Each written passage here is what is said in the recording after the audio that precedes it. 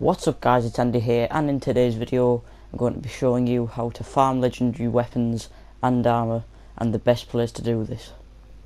So if you don't know what farming legendary items is, it is where you kill an enemy that is legendary and it will drop a legendary item.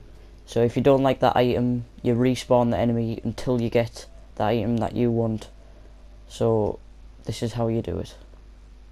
So there are many different locations on where to do this. If you do want me to do different videos on different locations where you can farm legendary, drop it down in the comments and I will read them and I will take on your feedback. So in my opinion, this is the best place to go. It's the National Guard training yard. So what you want to do is fast travel to this location and come outside the door, but do not enter yet. So what I recommend doing before entering the building is going on to settings, then gameplay, and changing your difficulty survival, because the harder the difficulty, the more often legendary enemies are going to spawn.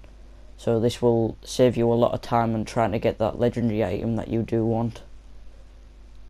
So once you have entered the building, there will be feral ghouls inside, about 5 I think, and one of them has a chance to be a legendary ghoul. So as I said earlier, the harder the difficulty, the more frequent there'll be a legendary ghoul there. So as you can see, it's about 90% chance that it will be a legendary enemy if it is on survival difficulty. So this is the legendary item I got from killing the ghoul. If you are happy with the item that you get, you can walk straight out of the building and take that with you. But if you are not happy with this, then go on to load, then show saves.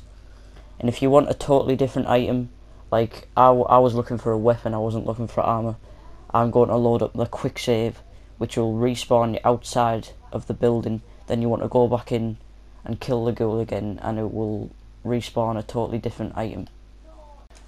But if you were happy with the item that you wanted, but you wanted a different perk on it, then you're going to load up the auto save, which will load you inside the building. So the ghoul will have that piece of armour or weapon, but it'll just have a different type of perk.